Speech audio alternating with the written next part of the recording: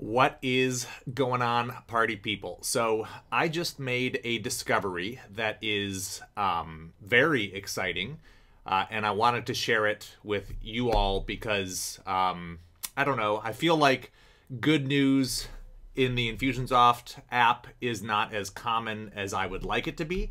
I am oftentimes frustrated by things underperforming or not working as well as I would hope, or not progressing as quickly as I would hope. But today is the opposite. Today I have a positive thing that I have discovered. And so I want to share it with you guys because I feel like this community can always use a little extra positivity. All right, so here is what I'm talking about. A few months ago, some might say prematurely, I published this blog post about liquid content, which is effectively conditional content for Infusionsoft. Now, in my defense, it was supposed to be released by now. They have delayed that a couple different times, and it is slated to be released in January of 2020, so hopefully not too long away. But here is where I'm going with this.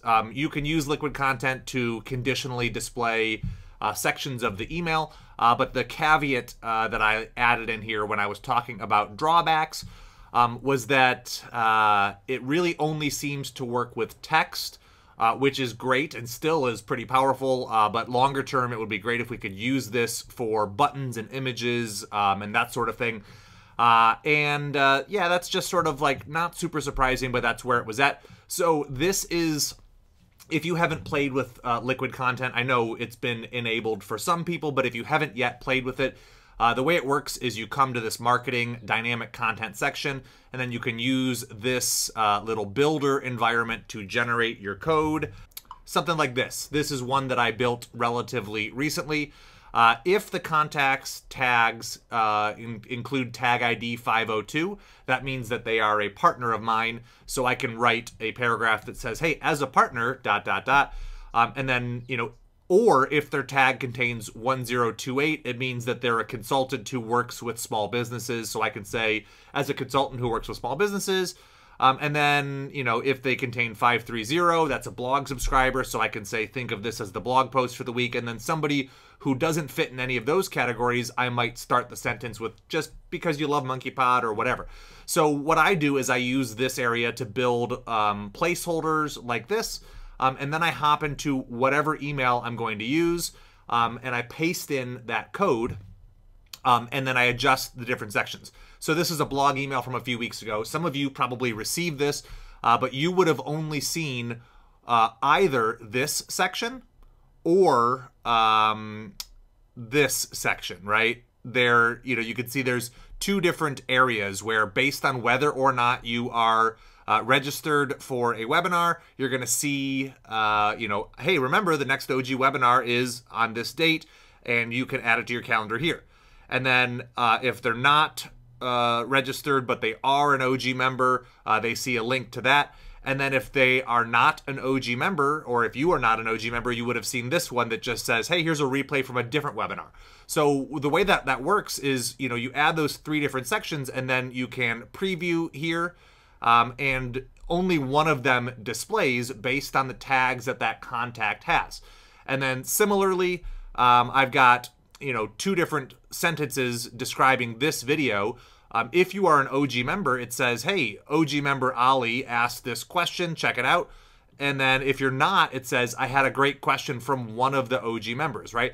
And you can see, again, when you preview, it just shows one of those based on what tags the contact has. So lots of potential behind this type of functionality. It's basically doing decision diamonds, but within an email, within the line of an email, within the sentences within a paragraph. It's you know, the possibilities are endless. And so I'm really excited about that. But the problem has been that I couldn't easily use it to hide images and to hide buttons. You could really only use it within a paragraph or within text because of the way that the dynamic content shortcodes work. And so that's where I'm going with this video is, I don't know if I'm slow on the uptake, and maybe this is obvious to everyone else, but just today I had the idea of, well, what if I split these little shortcodes into their own paragraphs? What if I broke them up and put them in different text blocks? And so I did that with this email just to see if I could hide the sections in between. So here is the first part, right? And then I have an image, and then I have the second part of that same code, and then I have an image, and these are just random images, and the third part and the fourth part, and sure enough, it works. So based on the tags, it's only showing me the fourth offer. So if you wanted to send an email with an image or, you know, a button, etc., to these individuals, you certainly could. And to me, that just takes this to a whole nother level. So like if I remove this, right now, register here with one click or check out the details here is what we are seeing, right? So preview just ends the paragraph with, yeah, register here with one click. But if I wanted to add a button to that, now, I mean, I guess this was probably available previously, but it just didn't occur to me, and it may not have occurred to you guys. You can move that down to its own paragraph and then pop the button in before it. Hang on. There we go. And so register here. Let's make it, you know, bright orange, and we'll just, you know, I don't even think we need a link for now. But when you preview it, that button should show as well, because it's wrapped within those brackets. So I guess the takeaway is that these brackets don't need to be in the same text paragraph, which was sort of what I had assumed based on how the generator works, the content generator.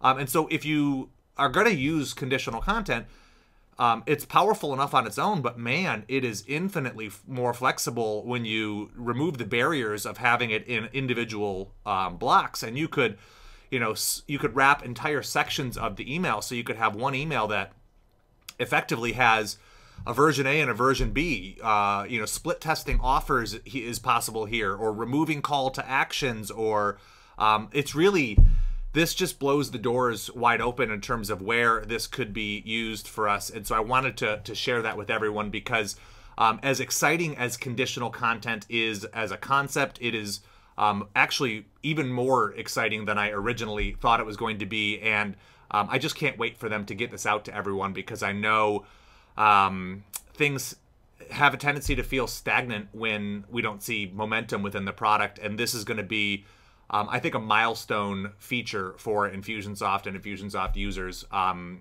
so I wanted to share that with you guys to make it that much more powerful.